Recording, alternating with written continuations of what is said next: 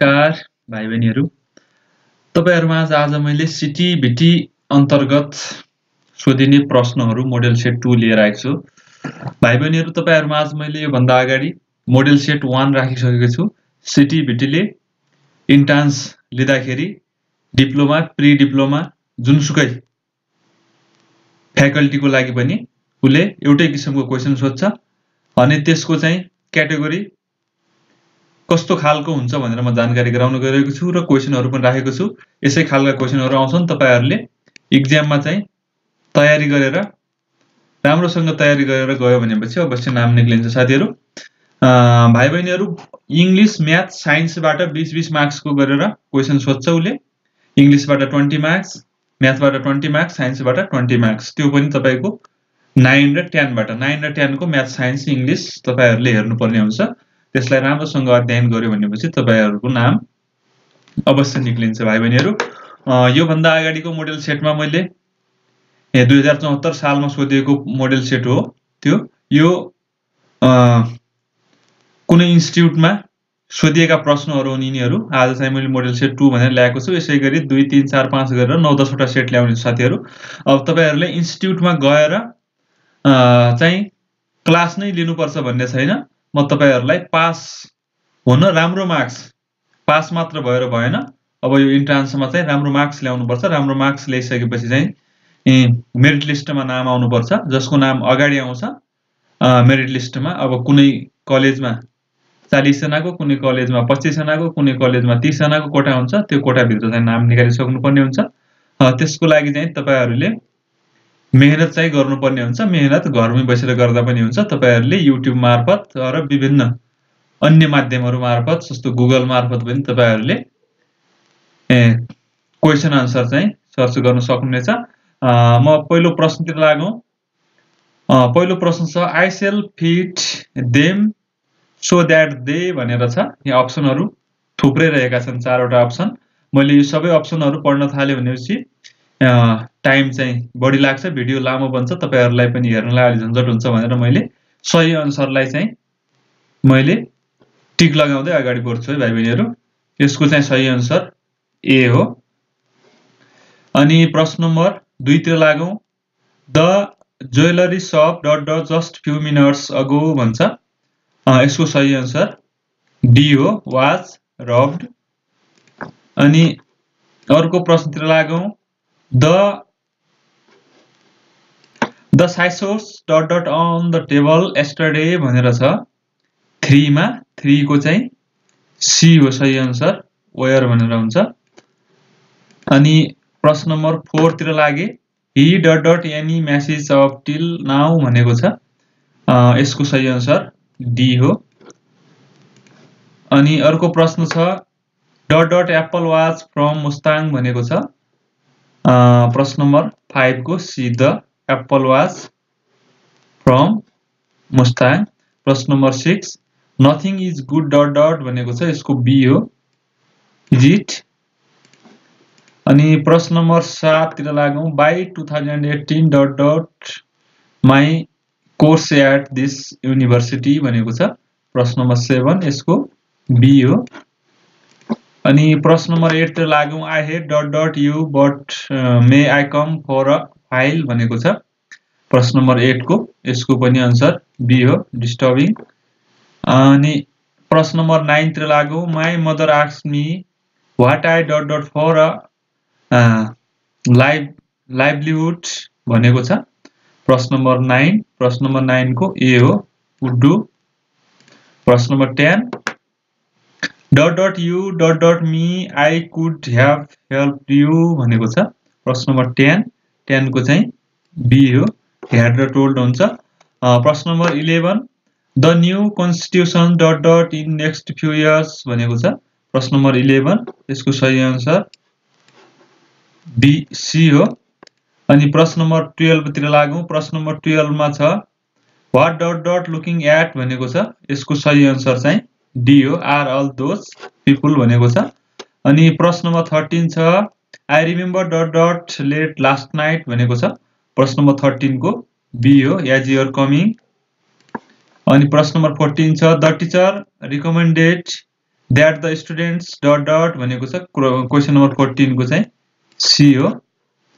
अनि प्रश्न नम्बर 15 तिर लागौं more than one dot dot stolen भनेको छ 15 को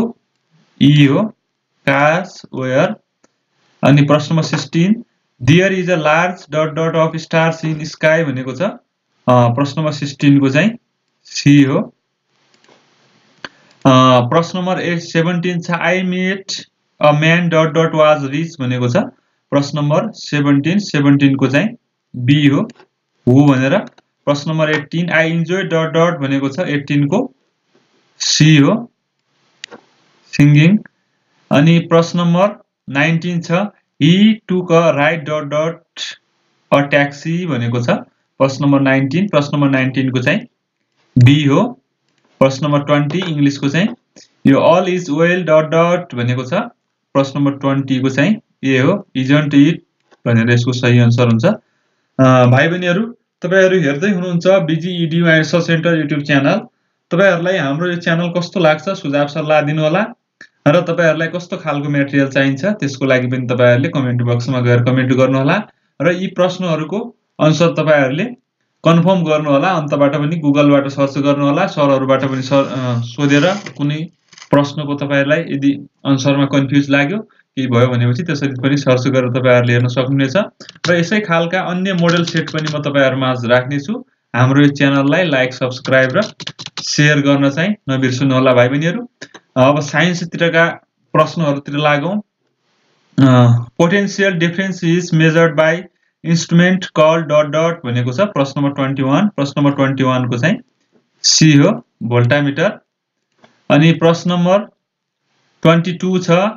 when you switch off the current electric fan keeps on moving for sometimes because of dot dot भनेको छ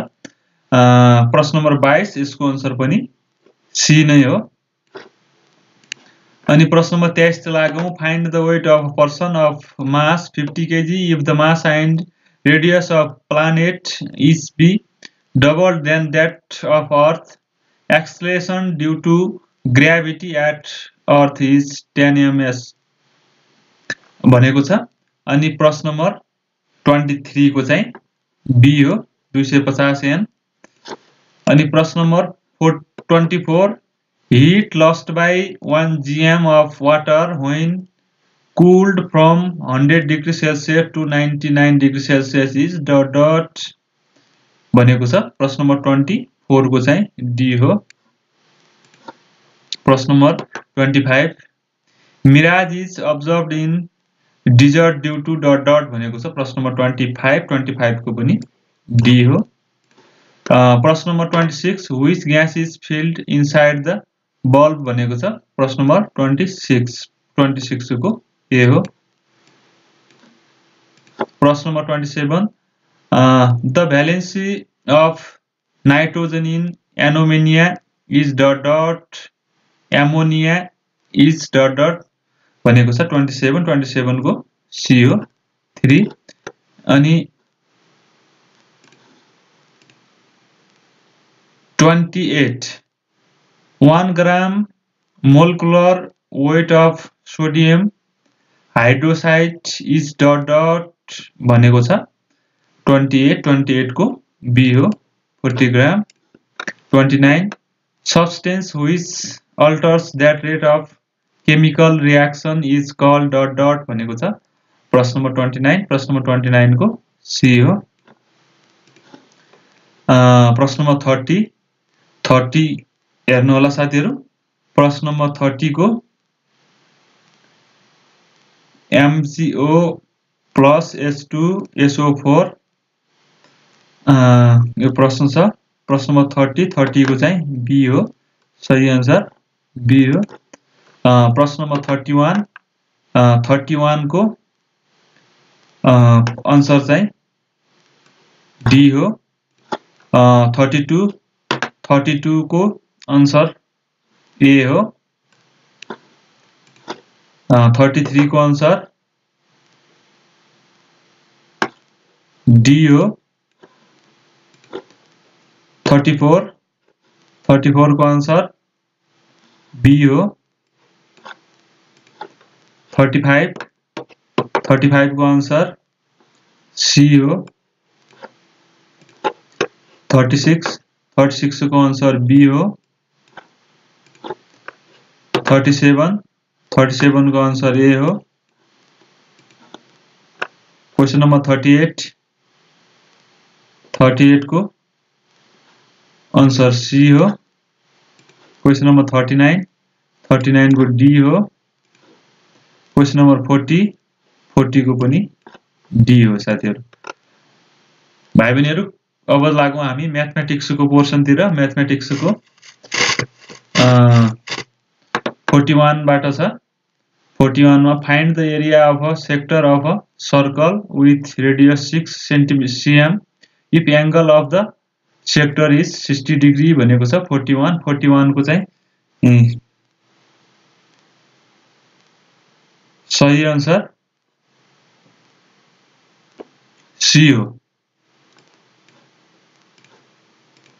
42 को सही आन्सर यसको पनि सी हो क्याल्कुलेसन गरेर हेर्नु होला म्याथका यी चाहिँ क्वेशनहरु चाहिँ 43 को आन्सर ए हो 60 cm आउँछ यो पनि तपाईहरु क्याल्कुलेसन गरेर हेर्नु होला यहाँ चित्र पनि छ चित्र पनि हेर्नु होला 44 को बी हो 45 को पनि बी नै हो यो क्वेशनहरुको चाहिँ म्याथमेटिक्स र साइन्स को चाहिँ तपाईहरुले सोलुसन गरेर हेर्नु होला भाइ बहिनीहरु 46 को ए हो 32 आउँछ 47 को पनि बी हो यो पनि क्याल्कुलेसन गरेर हेर्नु होला 48 को सी हो यो पनि क्याल्कुलेसन गर्नु होला यी प्रश्नहरु हेर्दै क्याल्कुलेसन गर्दै तपाईहरुले कपीमा सार्दै गर्नु होला र यी प्रश्नहरुको पीडीएफ क्वेशन पनि म लिंकमा राख्दिने छु त्यो लिंकबाट तपाईहरुले डाउनलोड गरेर प्र्याक्टिस गर्न सक्नुहुनेछ भाइ बहिनीहरु 49 प्रश्न नम्बर 49 को बी हो 50 को चाहिँ डी हो 51 को डी 52 को बी 53 को चाहिँ ए हो 54 को चाहिँ सी हो 55 को पनि बी हो 56 को ए हो 57 को बी हो 58 को सी हो 59 को डी हो 60 को ए हो भाइ बहिनी तपाईहरुले यो क्वेशनहरु सल्भ गरेर चाहिँ हेर्नु होला र अरु क्वेशनहरु चाहियो भनेपछि हाम्रो यो च्यानलको कमेन्ट बक्समा गएर यी भिडियोहरुको कमेन्ट बक्समा गएर कमेन्ट गर्नु होला तपाईहरुलाई कस्तो खालको भिडियो चाहिन्छ र यी प्रश्नहरु कुन सही छन् कुन गलत छन् यिनीहरुको पनि तपाईहरुले अध्ययन गरेर कमेन्ट गर्नु होला भन्दै आजको यो भिडियो म टुङ्ग्याउँछु र अर्को भिडियोमा भेट गरौँला धन्यवाद नमस्कार